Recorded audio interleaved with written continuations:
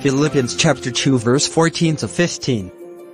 Do everything without complaining or arguing, so that you may become blameless and pure, children of God without fault in a corrupt and depraved generation, in which you shine like stars in the universe. May the Lord bless the reading of His Word.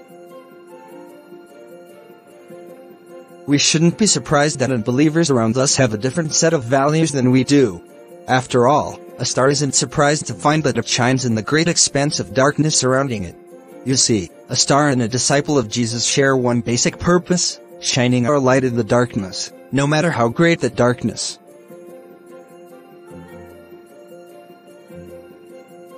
Holy and righteous Lord, I can only anticipate the day I see your glory and stand in your presence.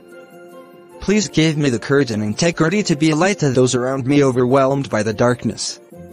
In Jesus' name I pray. Amen.